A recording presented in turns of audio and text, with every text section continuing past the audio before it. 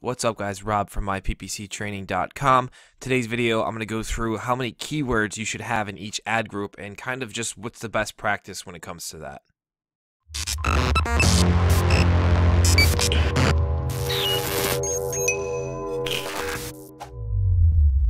Okay, so you're logged into your AdWords account. Maybe you're new to AdWords, maybe you're not, but we get this question all the time, is how many keywords should be in each one of my ad groups. And it's really the best practice, honestly, is it doesn't matter. I have ad groups that have 1 keyword. I have ad groups that have 100 keywords. I have ad groups that have 10 keywords.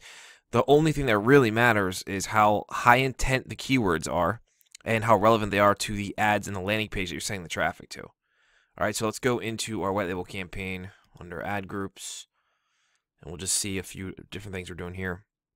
And now this campaign is our personal campaign that we turn on when we need leads for, and we do white label PPC. So we're looking to target people who already have an agency or are, a freelancer or something like that, and they just want to outsource their AdWords marketing. So you can see that you can tell by the keywords what we're going after. White label PPC agency. So obviously in this ad group, we're only going to have keywords related to white label PPC agency stuff. And same with ad copy, and it's going to a landing page that's exactly the same. And you can see here we only have a couple keywords. So there really is, honestly, there is no, it doesn't matter. It really doesn't. The most important thing, you need to just totally forget about how many keywords you should have in an ad group. You need to focus on how high intent the keywords are and the match types you're using and all the important stuff like that when it comes to selecting your keywords.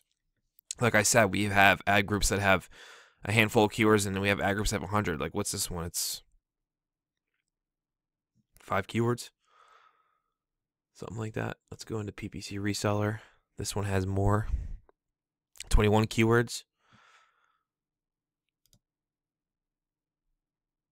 This one's got 24 keywords. This one's only got 4.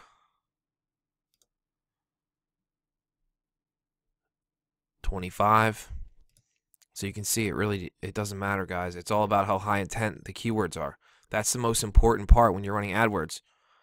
So I can't hammer that home enough. So biggest takeaway from this video, and I know it's short and I didn't really go too much into it, but it's because there really isn't that much to explain. The biggest takeaway that you should take from this video is to make sure that your keywords are extremely relevant to the ad group they're in, very tightly themed. You have good keyword match types, and you have good ads that reflect what the keywords are, that go to a landing page or a website where you're talking about the same things that your keywords are about. That's the most important thing. So it doesn't matter if you have 1 keyword or if you have 100, okay? It's all about how high intent they are. Look at these keywords. They're extremely tightly themed to what we do exactly. We don't want to waste time with trying to cast out huge nets and hopefully 1 out of every 10 leads we get's good. Every friggin' lead we get from this campaign is awesome. It's extremely targeted, and that's how you want to run all of your AdWords campaigns. All right, so if you have any questions, drop them below this video. Make sure you subscribe to our channel, give me a thumbs up, and check out the links in the description. I put a free ebook in there for you and also a link to our Facebook group.